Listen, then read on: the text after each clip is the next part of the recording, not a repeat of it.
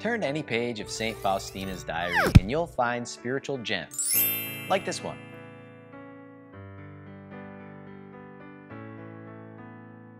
Are you praying and sacrificing for your priests?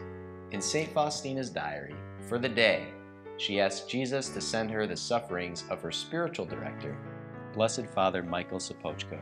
As a result, she has a horrible day, but Jesus says what she experienced was only a small portion of Father Sopocko's suffering. No one stands in opposition to Satan like virtuous priests striving for holiness. We need to preempt Satan's attacks by praying and sacrificing for them. It's easy to criticize our priests. It takes far more effort and humility to pray and offer sacrifices for them. It's true, no priest is perfect, but that's exactly why they need our prayers. Keep an eye out for the next issue of Marian Helper, which comes out in mid-November.